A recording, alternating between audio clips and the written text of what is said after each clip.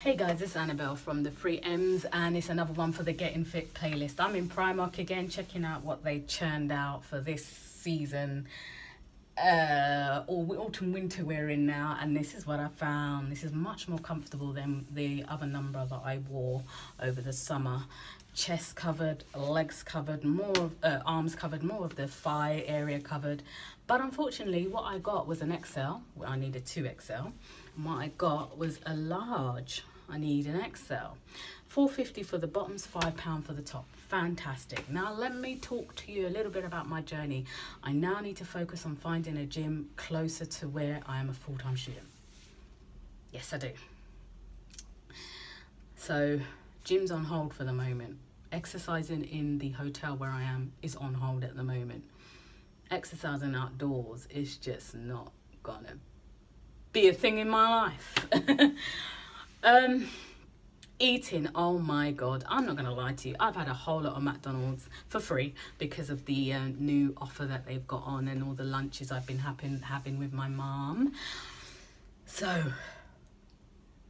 I'm not gonna lie to you, it's breakfast on the go. Like for tomorrow, breakfast is a croissant and a freaking latte.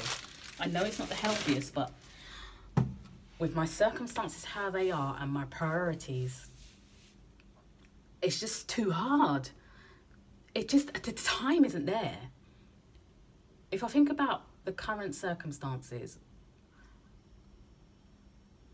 when it comes to belongings and when it comes to hygiene, the time just isn't there. And now I have a timetable for the next semester.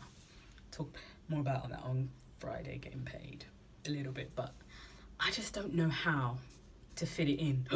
And it's making me scared because I want to be a fit woman, a fit pregnant woman, a fit mum, and a fit wife. By that I mean physically fit. I know I'm approaching 40, but it's excuse me, it's making me think that I'm completely just being unrealistic. How do you mums fit it in? Because I for sure want to be physically fit before going on to being pregnant, whatever process or path I take when it comes to getting pregnant. I guess we'll talk about that next year, but there's no way I'm going to go another 9 months being this overweight. Like I said, I'm fighting the urge to go low carb, low calorie. The dietitian has given me a set amount of calories to eat, and I think I'm going lower than I actually have. And also I have a physiotherapy appointment tomorrow, and I don't want to miss it. I have no idea how long physiotherapy takes, but it's conflicting with my timetable. So I guess I'm telling you guys now, I'm going to have to call up and try and see if I can get another date because timetable is just conflicting. I'm so disappointed that the physio is quite important. So who knows, if I win the lottery, maybe I'll be able to go private. It looks like this journey to getting fit is not going to happen unless I go private. I've spent the whole of year 1 and 3 months of year 2 with hope and faith that the NHS, I can get what I want on it. Meaning I need to assess the damage to my heart, my lungs, my liver, my cholesterol, my blood pressure. I need to assess the damage that I've done, kidneys from low carb, no carb, because this is a dramatic amount of fat cells that has increased on my body, and it is just stressing me the fuck out. So what I'm going to try to do, guys, is I'll try and make a compilation. I'll try my hardest to make a compilation for you guys of what it is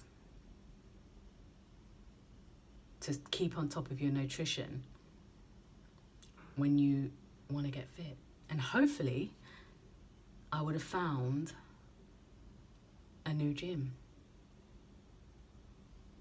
so that I have more time to fit it in, because before it was so easy just to get up at 6:30, but then the finances restricted me and restrained me and put a stop in the works.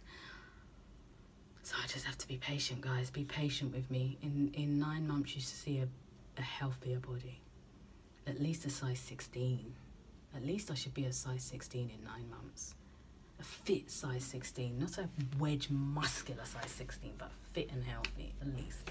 Okay guys, have a fantastic rest of the week, and I do hope that you'll join me again next week, Monday, on Getting Fit.